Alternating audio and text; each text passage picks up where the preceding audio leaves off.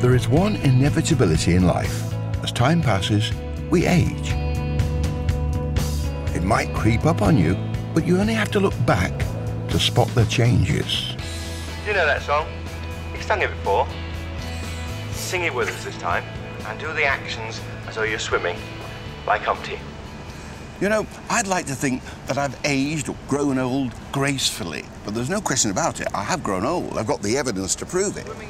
It's hard to believe, but it's 45 years since I first started presenting on television. Since then, my hair's gone grey and my forehead's so wrinkled I can screw my hat on. What I want to know is, does it have to happen? Or could I stop? Or even slow down the ravages of time? It's a question that has long fascinated amateurs and alchemists alike.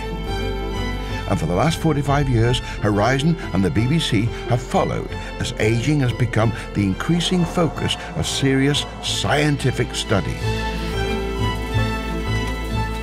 From the earliest days of grappling for answers, I think we're miles and miles away from solving the problem of aging. We're just right at the very beginning.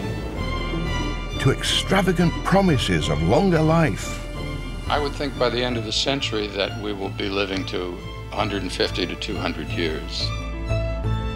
We've witnessed macabre treatments. What in fact you're doing is injecting a beef broth. Met those who have claimed to have found the ultimate solution.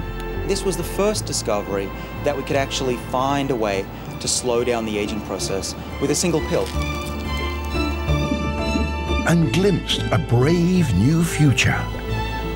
Does it spontaneously start to beat, or do you... Yes, yes, absolutely. Wow, that is remarkable.